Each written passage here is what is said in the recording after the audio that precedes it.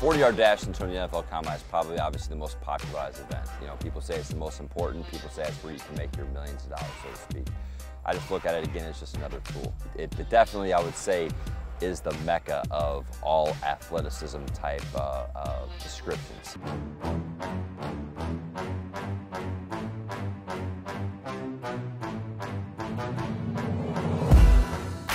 Ankling the butt kick is the first part of absolute speed training. You know, the first part of that 40, your body will be in a forward lean and your legs will be going through like a piston-like action. 5 yards of ankling, then 5 yards of butt kick.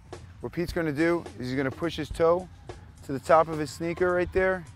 He's gonna lock his ankle, and he's gonna move forward. He's gonna keep his arm action in line. He's gonna make sure his hand breaks the waist. His head is gonna be tucked. And he's gonna move forward for 5 yards. He's gonna get many reps, and then after 5 yards, he's gonna complete the cycle, full range all the way down, and this foot will clear the opposite ankle, okay? Pulling in front. So Pete's gonna demonstrate. He pushes his toe, he's moving forward, and then he completes the cycle all the way through. Now eventually, gravity dictates that your body has to stand up, okay? Now when you do that, you might not actually be traveling at your true absolute speed potential, but your leg is now going through a cyclical action, not a piston action. We call that absolute speed mechanics. He's gonna do it one more time. 5 yards of ankling, 5 yards of butt kick. Locks his toe, hand breaks the waist, head's tucked, and then he completes the cycle. Pete's rest period will be walking right back to the top. As soon as he gets back to the top, he's gonna do another repetition.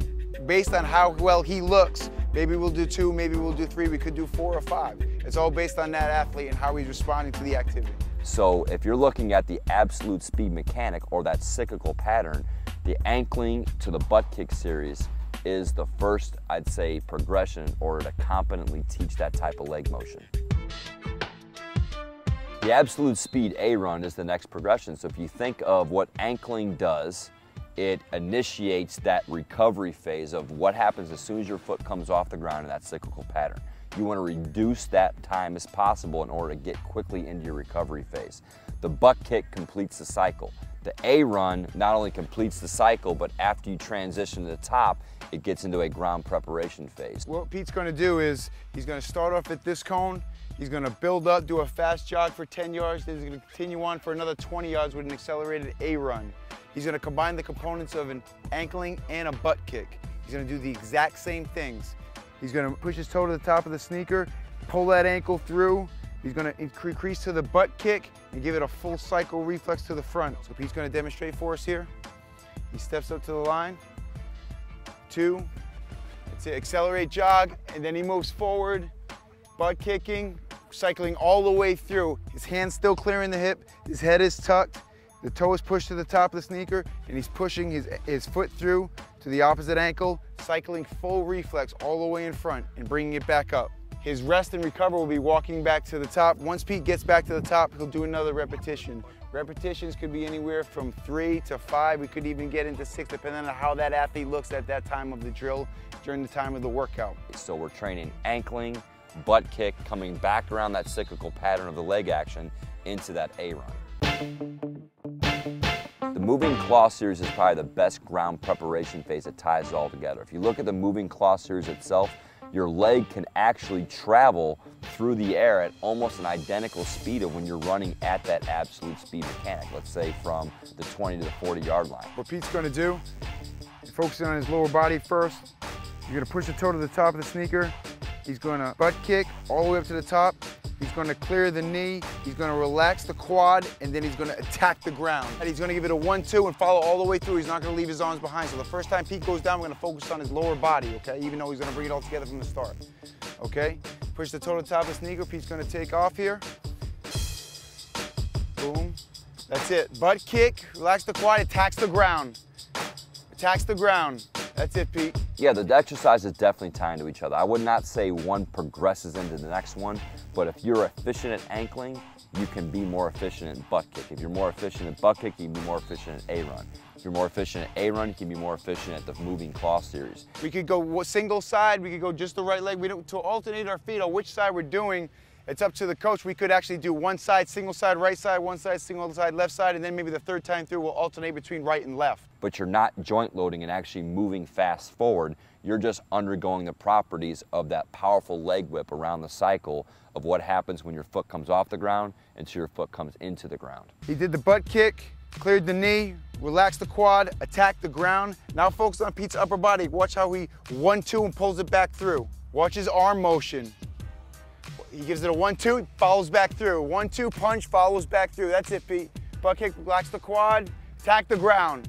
If you start to master the complexities of the moving cloth series, that is usually when we see the transfer of athletes starting to run the way their body's intended to run to that all-important finish from 20 to 40. Now, there's one thing to do drills. It's another thing to do drills that will actually apply to your running form without the athlete thinking about it. And typically when we start to see the mastery of the moving cloth series, we start to see that transfer. Prowler sprint is pure acceleration. So as soon as you come off the line, your body's again in that forward lean, your legs moving through that piston-like action. It cannot be stated enough that strength, especially high speed strength, greatly enhances that motion. Okay, so Pete's gonna walk over to the prowler. He's gonna get his hands to the mid to the top. Notice how his feet are together, ankles locked, toes pushed to the top. He's engaging his glutes. He's gonna hold for 5 seconds. 5, 4, 3, 2, 1, go. Knee up, piston action, toe up, knee up. Notice how Pete's knee action is in front of his body. He's accelerating forward. Nice job, Pete. He does a 10-yard prowler sprint. He's gonna rest. Basically, Pete could have a partner on this side, pushing it back 10 yards, and then Pete may go again. It depends how we set up the drill. It could go 10 yards, it could go 20, it could go 30, it might even go 40 yards. And at times we put 3, 4, 5, or even 6 plates on that sled. People always talk about form running and this and that and joint angles, but let's just talk about strength. The stronger you are, the more force you have that's able to be applied into the ground, the faster you're gonna move. Now I think the limiting factor is definitely rate of force development. Not how much force you can apply into the ground, but how much force in a limited amount of time. Pete's gonna come back here. We're gonna give him a little break. Pay attention to Pete's ankle position, the knee drive, piston-like action in front, the toes pushed to the top of the sneaker. He has a 5-second hold. He's engaging his glutes, and he has aggressive knee action in front of his body, no butt kick whatsoever. 5, engage the glutes. 4, 3, 2, 1, go. Knee up in front, driving, aggressive knee action, driving all the way.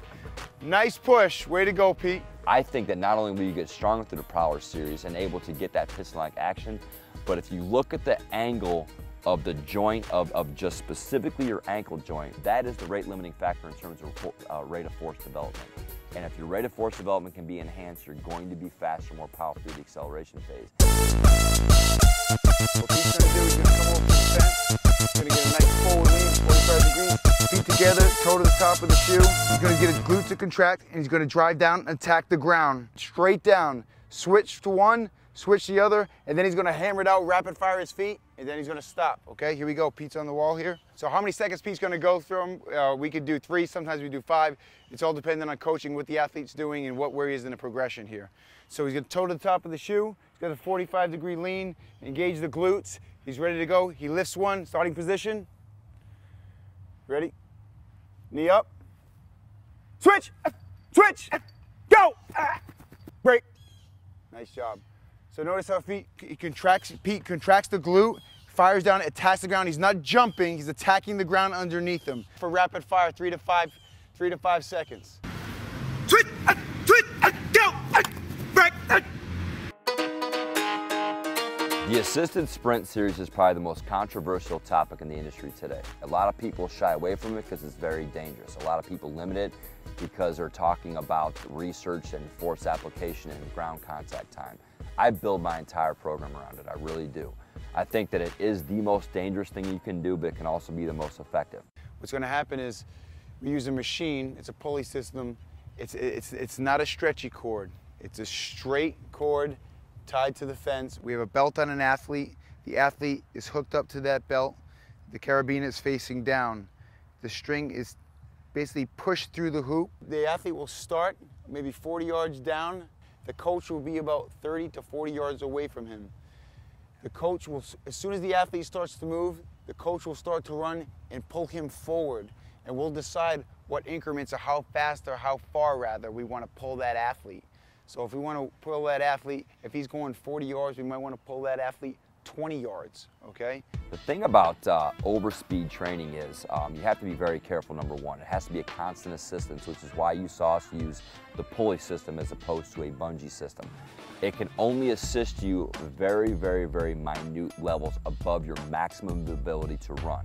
So I'd say on average, you could say anywhere between 3 and 5 and possibly even 7% assisted faster. The people that go against it talk about overstriding. And yes, overstriding could happen with this device if you don't micro progress into it. When I say that, I mean the fast claw series, again, is the exercise. If you can master that and complex it back and forth between the actual assisted running itself, you can be very, very, very effective. I'm down holding the cord. The athlete will move out of his 2-point stance. I'll start to sprint with that athlete. I'll pull him so many yards, and then I'll whip the cord off, and the athlete will be propelled in an overspeed manning training manner forward. So working an overspeed training technique, he'll be propelled forward. Now the key component is once you've done the overspeed running, you have to do a lot of neuromuscular work right after it, as well as get back into those moving claw series and so on and so forth. So I like the complex back and forth. Having said that, it's probably the most effective horizontal plyometric you can possibly do because of the rapid stretch reflex that's occurring through the posterior chain. Not only do we do it with our combine athletes, we do it with all of our veterans. We really do, because I think that we understand how to teach that speed. The linear 3-point start technique is obviously very simple. It is trying to get you into position to, number one, go within the rules of the NFL Combine itself. And number two, allow you, without any pausing or decelerating steps, get into your drive, your acceleration phase as quickly as possible. 2 feet on the line, toe to ankle bone, right foot 4 to 6 inches. The right hand's gonna come right on the line. Left hand fingertips, the head, nose to the knee. He's loading the left leg. Contracts the right glute. Left hand up, 1001, 1002. Block the sun, fire the elbow. So I believe that you have to load the front knee with the shin angle as low to the ground as possible to try to mimic that same type of a drive shin angle when you come out. I believe it's got to be a 2-foot jump, which is why you see us load the back foot without straightening the knee. I believe that the arm up serves as a powerful lever forward, so which is why we straighten the arm. So once the reflex of that down arm comes down, you can actually come out. We believe in flipping the arm up to almost block the sun out of your eyes. Your Mark kept saying, block the sun. When you actually flip and rotate your hand this way, it can act as a powerful stretch reflex lever to propel your upper body into proper position. So we focused on the lower half of his body for the first repetition. For the second repetition, we're gonna focus on his upper body, his arm movement. Block the sun, fire the elbow. His right hand's down on the edge, fingertips, heads to the knee. He loads the left leg, contracts the right glute, no space in between his calf and his knee. Hands up, 1001, 1002. Block the sun, fire the elbow. It's an aggressive technique, and the hardest part of the technique is actually, after you get that powerful jump, can you accelerate out? You know, it's very difficult to teach to a football player because they don't have that track background.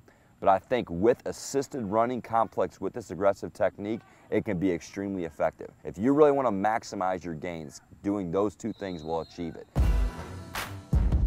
The kneeling arm drill is very simple. You know, in all running motions, the arms lead the legs. It's very simple. If you can increase the efficiencies of the stretch reflex properties of the arm, you can increase the efficiency of the stretch reflex properties of the legs. Left foot in front, right knee down. Notice how Pete's engaged, his head's down. He's gonna start to swing, the long pendulum swing, right long arm. Then he's gonna start to jog. Then he's gonna start to run. Note the bounce. Then full speed, force production, stretch reflex, clearing the hip, hand clearing the hip. Put your body in a good position just to completely eliminate the legs and focus on that upper body type action. There's no way to better way to do that than the kneeling drill series. And you saw we had the 4 components where you start long with the long levers just to get that opposing force reflex down. and then you slowly increase into a jog and slowly progress into a run. And so you're actually at a high-speed sprinting action, trying to mimic how efficient your arms could run as you finish. So pay attention to the 4 different phases, okay? He's gonna switch knees. We typically would have an athlete do the left leg, then do the right leg, rest, then repeat the drill. So left knee down, he's engaged, his head's down. So you start the long arm pendulum first. That's it. Now he's gonna go into the jog, into the run, off the ground, full speed, clearing the hip, creates the stretch reflex. So we always use that as a tool when we start to see the legs fatigue, when we start to see the improper technique. Usually we'll see some type of a deficient arm action. So we're always complexing that arm drill with every single type of a sprint drill we do. Whether it's acceleration, absolute speed, even changing directions. We're constantly doing that refresher of a kneeling arm action because it takes the legs away and it's not going to fatigue the lower body. And actually, if you have good arm action, it can help propel your legs, which might be in a fatigue state, into proper mechanics. What it tells us is pure athleticism in a linear sense. You know, people that say, well, the 40-yard dash isn't very specific because you're not changing direction. In football, you never run 40 yards in a straight line. You know, that's all ridiculous to me. I mean, it's pure athleticism, because if you look at the components of accelerating and transitioning, and you look at the muscle action that is involved in the cyclical action of that finish, you're looking at just the explosive and the reflex properties of those muscles. The argument is always, well, why can't they just look at my game film? Why can't you just look at a player's game film? Well, let's just put that into perspective. Let's say that you played hurt in college football. How many times does that happen? It happens a lot.